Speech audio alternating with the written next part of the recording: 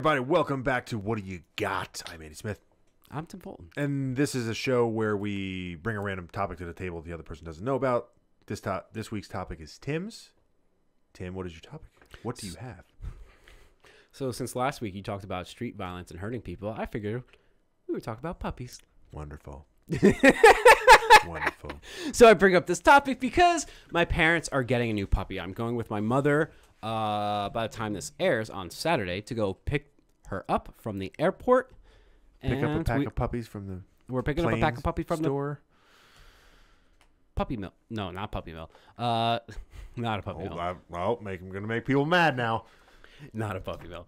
So I figured we would talk about our experiences with puppies and the do's and don'ts about raising a puppy, because we obviously are certified in animal care. And yeah, puppies. All right, so what kind of Fucking puppy are they puppies. getting? They're getting a golden retriever, which is the cheat of all the puppies. Yeah. So I originally was you going to don't have a... do anything with them as long as you're cool with them just being cool. They're cool with just being cool. So Yeah. I originally was going to have a picture like with me, but I don't. So you're if a I'm terrible smart, person. there's going to be a picture here of the puppy that they're getting. Everyone let me know in the comment section down below how I failed to actually upload said picture. What's the puppy's name? I forget. Oh, It's going to be terrible like human. Crystal or Diamond or something along those lines. Has to be a gem? It's a gem. Okay. I'm pretty sure it's a gem. Well, like emerald. It might be Sparkle. Emerald, or what's that purple stuff that you inside the rock? Glitter? No, you crack open those rocks. Oh. Something like that. Now I'm right? just thinking of a puppy named Geode. Geode. A It's a boy. giant diamond. Come here, Geode, dude. All right, so you want do's and don'ts for puppies? Yeah. All right. It's a cute puppy. You go first, because my advice might be a little extreme. First, you gotta beat it to within an inch of its life. No. So, again, they're cheating because they're getting a golden retriever. Yeah. Golden retrievers, A, are super smart. B, all they want to do is make you happy. Yeah. That's all they care about. Those are the two things. We've had multiple golden retrievers, my parents, and I think the one crapped in the house once, and they're like, "You don't do this." That was it. Done. Yeah, it did. I think dogs, like anything else, they have all different kinds of temperaments. There's all different kinds. So Some breeds have different tendencies. I know people don't like that because everyone's like, like pit bulls aren't murderers and blah, blah, blah, blah. Which, yeah, it's okay. But it is about how you raise them too. Yes. yeah. But there's some dogs that just have a fucking little switch. And it might be nurture, nature. I don't know. But like, We can agree that there's a healthy mix of both. yeah. Yeah. So I will say, puppies, one of the things that I have learned, and this probably goes with most animals, you have to introduce them to everything that they're going to have Yes. immediately. Clippers, nail trimmers. You don't have to use them right away. People, But like other animals you're going to other keep in the people, house. other animals, even my cats. This is getting away from topic a little bit, but my cats love people. Your cousin's husband, who John, I can name a name. Yeah. Fed my cats last weekend. They were like on top of him. He was like, they were my buddies. Yeah. My cats saw a dog the one time, and they're like, I'm gonna fucking kill you. Oh. You're dead. You are dead, dog. What kind of dog? Was it a big dog? Golden.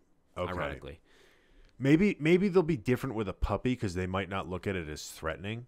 Although puppies are kind of chaotic. They're chaotic. But he might be so little that they don't. Yeah. I'm very curious how they would do with other cats. Anyway, so yeah, like going back to the clippers thing, like you don't have to even use it. You have to like be like, here's a clipper. No, here's a treat because you were a good boy. Mm-hmm. Here's a clipper up against your paw. Not using it, but here's a treat. Maybe I'll just take a little snip, and you can do it over time. But you have to do all that like within the first like couple months with everything. Yeah. So they get used to like, I'm a good boy or girl if I behave while this crap is around. And there's also like a very it depends on what kind of dog what kind of behavior you want your dog to have. That too. Because there's certain things that you might not. It's like dogs think everything is free game when they're puppies, and they don't know it's not free game unless you tell them it's not free game. So like if you see your dog pick up a shoe when it's a puppy and you don't let him know that the shoes are not okay to pick up, it's going to be very hard to break that when he's older, because he's going to assume shoes are toys. Yeah. Or like one of my buddies has a dog who our other buddy, just to fuck with the guy whose dog it is, would take empty paper towel rolls and play with them when he wasn't looking. So now he'll just steal them. So if there's paper towel somewhere, he'll just grab them and chew them up. Yeah. Yeah. And you can't, like, no matter what you do or how much you yell at the dog, like, he's just like, this is a toy. Yeah. I've known this was a toy my entire life of 4 months. Like, this is a toy now. Yeah. On the reverse spectrum of that, my parents, when they were younger, we had I beat him. We had Cocker Spaniels, and they heard this trick that when you're training a dog, use water and vinegar. They used it once, and it hurt the dog. And so they never did it again. Hurt the dog? What do you mean? Like, I guess for whatever reason, like, they sprayed the dog with the water vinegar combo, and it hurts. Like, it's not just like spraying them with water, like, it's painful. Like, you sprayed in their eyes, like bear spray? I don't know. I was literally 3, so I'm telling this secondhand. So this might be bullshit. No, because for the rest of the dog's life, she would see the water bottle and she would go fucking sprinting. Yeah, that's like, you know, it's like, oh, my dad used to hit me with a belt. You think back, you're like, well, he really only hit me with the belt like a couple times, but like just seeing the belt was enough. That was enough. Yeah. Yeah. So spray your dogs in the eyes with vinegar. Continue. Yeah. There are some dogs though that like don't like they test you. Yeah. And it depends on the temperament of the dog. A lot of times the dog was abused or came from a place where just something happened. It also depends on, like, we all met dogs that are super lazy. And like, right, they just want to chill and all that stuff. And then you meet dogs that are like have too much energy. Just too much energy. Right? I think where a lot of the issues is when you have the too much energy dog with a dog with like a disposition. Because then it's like, I don't, like, how I want to get my energy out is like things that aren't okay. Yeah. So like my brother's old dog, you remember Bear? Yeah. He was a sweetheart of a dog if he liked you. But he would definitely push the boundary sometimes where you tell him not to do something. He was one of the most well-obedient, well-trained dogs we ever had, but we got him when he was 3. So, you know, but he had a very aggressive temperament, and like every once in a while we were like, you know, Bear, drop it. And like he would, you know, growl and stuff like that, but he would eventually drop it, but sometimes he just wouldn't want to do it. Yeah. And he would look at you like, today's the day I take over. And you're like, no, it's not. No, it's not. We're going to be here for a while, aren't we? And he's like, yeah, we are. So then you would just have to like go through the motions. And then as soon as he basically was like, all right, fine. He was fine for a while. Yeah. But every once in a while, he's like a teenage rebellious kid. Yeah. Yeah. You know, trying to like, oh, maybe I can take Dad. Maybe I can take him. Today's the day. Maybe I don't want to eat right now, Dad. All right? Jeez. Give me my toys. Yeah. But again, like the big, like different size breeds, like if a Chihuahua bites you, like they can rip your finger open, but you're not going to lose an arm, you know? But that's why dogs like Golden Retrievers are so cool, because they never really, like they're just, they won't do that. What? I've had a lot of nutty animals. That's why my brain goes there. I just want to comment. I love you, buddy. I love you so much. I have a lot of problems. But I don't want to say you have a one-track mind, but like, I'm like, let's talk about puppies. And we're like, you're not getting away with it. We're 9 minutes into the podcast, and you're like, yeah, some will rip your arm off. Some will only hurt a little bit, and you got to be prepared. I'll find a way to bring down any subject you bring up. Always goes to violence. So another thing I want to bring up, we were talking about always introduce them to everything. I think that includes different types of people. Yeah. My buddy's dog, and I've had a dog like this too. Babies. And it's, Babies is a big one. Yeah, babies is a big one. My buddy's dog, though, super racist. That's a thing. That's a thing. That's a thing. That's a thing. And it's like, you can't blame a dog. You can't be like, oh, you racist dog. Because, like, what if they've literally only ever seen a specific culture or whatever? But we had my Asian friend. They do see in only 2 colors. Yeah. But they did bring over my or my Asian friend was over at the same time I was my buddy's house, and I would get up and do stuff, and the dogs were super chill, and our Asian friend would get up, and the one dog, just the one dog, but the one dog would go ape shit. Didn't attack, didn't do anything like that, but it was noticeable. Yeah, it's definitely awkward for your whoever's dog that is. It was awkward for everybody. No, but it does make sense to a certain extent because dogs rely heavily on their senses. Yeah. So like if they see anything that's like outside the norm of like the patterns that they've seen, and like that's all they got. Yeah. So like, you know, if you're from a family of like people that are 5'5", and all of a sudden like a 6'5" guy comes in, the dog is going to be like, what the fuck is that? I've never seen that before. Why is this big thing here? Yeah. Or vice versa. If somebody like really short comes in, who's an adult, doesn't have the smell of a child, and it's just like, wait a minute, who's this fucking guy trying to sneak in here, shoulder length? Like, what the fuck? But babies, take this one. yeah, babies is a weird thing, and kids, because the behavior, babies, it's more so like you're just scared. Like there was it doesn't matter the type of dog, they can hurt a baby even unintentionally. Yeah, and I hate to say it, but there's been cases of dogs, not going to name any specific breeds of dogs, but there's been cases of dogs where they just snap. Yeah. And they're just like, I'm just going to eat this baby. Like they're fine with the baby for months, and then they're just like, I'm done. Remember that the topic is puppies. Yeah. Well, human's a baby puppy. Human puppy. No, but what I'm saying is if the dog never was introduced to babies as a puppy or kids as a puppy, they're very fucked up. Shut the fuck up, dude. You know that this is coming. What is surprising about it? It's not surprising. Nothing. I just want to talk about rolling around with puppies. You're like, they're going to eat your child. Do you understand? This is like... Your child is dead. It's so foreign. It's so foreign to talk about like sunshine and rainbows. So it's just, I got to bring a little clouds in. Going back to the puppy aspect of this. Yeah. So my parents, their last golden, who died way too young, she was so good with, like... Again, it's a golden. It's like the cheat of a dog. They're a pretty dog, but they're smart, and they just have like this natural calm. They're family dogs. They're a family dog. Yeah. She knew what children were to a point. Yeah. She would put a tennis ball into like a crib and like expect the literal baby who's like punching himself in the face to throw it. But like if a kid was to give her a treat, she would know to go slow, which is funny because you would give her a treat and she would try to take your hand off to get it. So it's weird because some dogs. Was she around kids when she was a puppy? That's my point. She was a puppy when this was happening. She She passed away when she was like 3 or 4. Oh, and so she was around my nephew. I'm specifically talking about my parents' dog and my nephews. Yeah. So yeah, they did kind of grow up together, I would say. But I'm saying like You're right. No, you're right.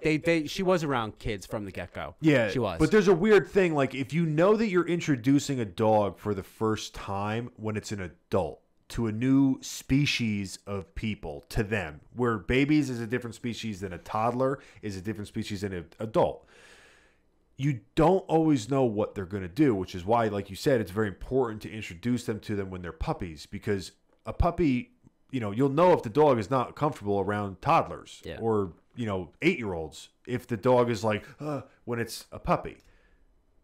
You know what I mean? Yeah. And it's like with cats too. Like you don't want to introduce a 110-pound dog to a cat if you don't know if you're not sure of the reaction, and just be like, go play.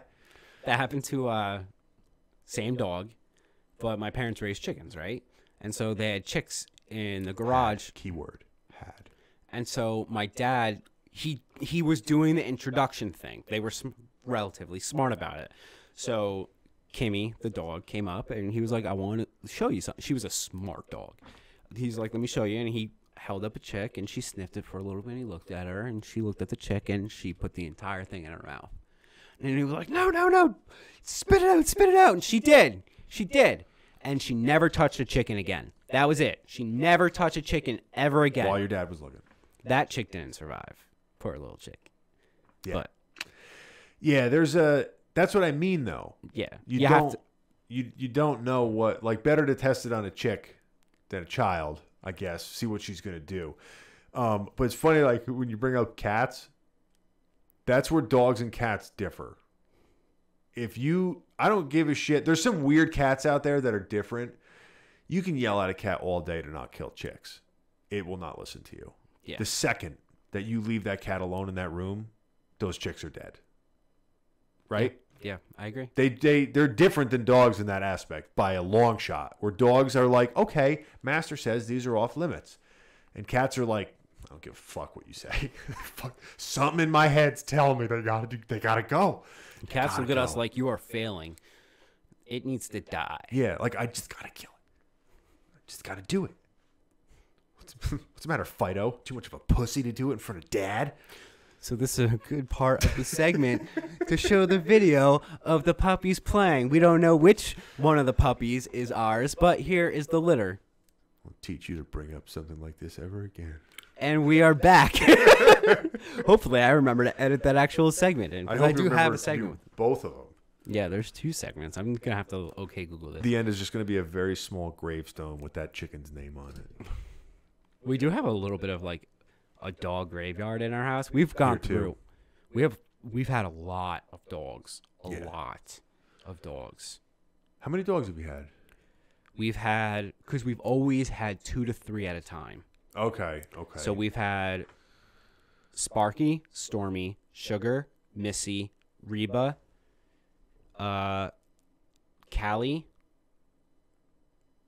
Why am I forgetting one's name? You're terrible. Kimmy? Oh my God, why am I forgetting her name? Callie and... Kimmy? Annie. Sorry, Annie. Sorry that you're... Annie, Oakley, and Calamity Jane. Annie, Callie, Kimmy, and Pebbles. Pebbles is still alive. So we've had 9 dogs. This will make 10. Okay. But we've always had a lot back to back. Yeah, same here. We always had 2, usually. Yeah. Like, the ones I remember, Rommel, Sam, Rocky, Rudy, Bear, Gracie. Okay. But when growing up, it was really just Rommel, Sam, Rocky, Rudy. And Rocky died real young from cancer. But we always usually had two dogs at the same time, and like a bunch of other animals and shit like that. But my mom's dog didn't learn to leave the horses alone. Oh. She had to learn. She was a technically like still a puppy, I think, like a year. Sam. She was real fast, and she used to run and bite their tails. Oh, that's a mistake. And the one time she went underneath the horse and it trampled her. And she was fine. She had a big slice on her pad, but she didn't bite tail horses anymore. No, that'll do it. And she was tiny. She was like 44-pound Doberman. Oh. Yeah, we only had Dobermans and Rottweilers. That's it, except to Gracie. You know why? Why? Maybe this will be a little insight. You remember the movie The Omen? No. The Omen was about... Is that the one with Nicole Kidman? No, this is from the 70s. Okay, never mind. It's a horror movie about the devil's child being incarnated into a kid. Okay. And basically, like, the whole movie is like this kid murdering people. Like, it's a dark movie. It's like The Exorcist. Yeah. But my dad saw it, and there's 2 Rottweilers, I think, that like rip someone to pieces in it. And he's like, I'm getting those because it looks like they don't want anyone. He got the most like Omen type of Rottweiler. Apple does not fall far from the tree. It does not. Does not. No. So that's why we only had Rottweilers and Dobermans, because he liked those. Yeah. They're good dogs. They're just different from golden retrievers. They're different from golden retrievers. Yeah. Teach you to bring up puppies again on this show. How dare you? Join us next week for kittens. So one cute dog story, our last puppy, the Kimmy, who I'm still a little iffy on the name because they have a son named Tim, and they named their dog Kim. Anyway, so Kimothy. So she was so smart. How smart was she? My dad would open up. He tested out the waters. He didn't just do this, but he would go get the paper with her every day. And so the one day he opened up the door and he was like, "Go get the paper," and she did. She ran all the way down to the street. She got the paper. She came back, and she was fucking, like, ecstatic. And I remember he would do it, like, once that worked, he was like, that's it. Like, she goes get the paper. And at one time, it wasn't there, and she was, like, devastated. Like, she didn't know what to do. Yeah, she was like freaking out. And that's why dogs bite mailmen. She's like, this motherfucker. All right, guy. I don't even know what the question is. All right, guys, let us know in the comment section down below what you think of puppies. Let us know what you think my parents should name the dog. That's a good one. Ooh, what is a good name? Girl name has to be. Oh, girl name. Yeah. Oh, Bellatrix. I'm gonna ask my mom after this because I know that they have a name picked out. I'm curious as to what it is. Kimmy 2. Kimmy 2? Revenge of the Kim. We'll catch you guys next time. Bimmy. You're listening to Bro Down Podcast all fucking day.